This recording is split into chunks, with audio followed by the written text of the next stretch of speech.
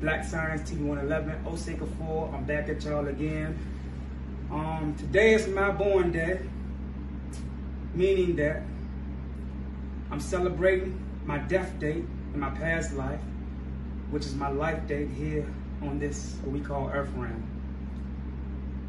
I'm coming to warn a few people. The majority of the people on what we call this Earth, you all are magnetically attracted enemies that you knew from a past life. You all are attracting enemies that you knew from a past life because we have a new moon that is now coming in that's being dropped off from the galaxy of the unknown.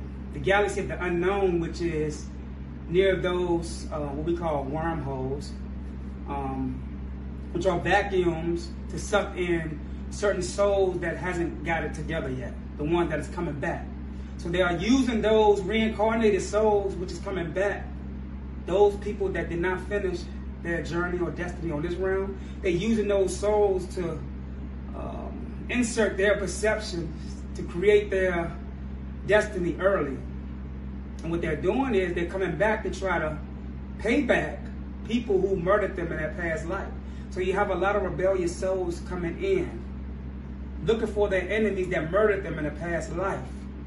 Therefore, now we have moons passing by, dropping off souls that are enemies to the majority of people here in the past life. So a lot of y'all sleeping with y'all enemies don't know.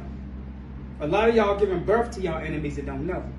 A lot of y'all get into relationships with your enemies and don't know why your relationship ain't so peachy clean. The reason why is because the perception of what we call America is telling you that through the religious aspect of things that you have to try to work on things in your relationship, not knowing that this is where they trap you. You see, there are other eyes inside of our soul. And these eyes are closed once we become 6 years old. Once we become 6 years old, those eyes close. These are the eyes that allow us to see what we call so-called angels. We are babies. So when you see your child smiling in their crib and things like that, they see certain things that we don't understand. Things that at one time we were in tune with.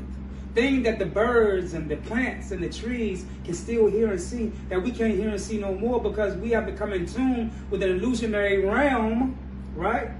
That has uploaded in our soul a perception, which we have made a reality. And the beings that live on this realm that cannot go beyond the third dimension is actually benefiting from our ignorance of this artificial reality.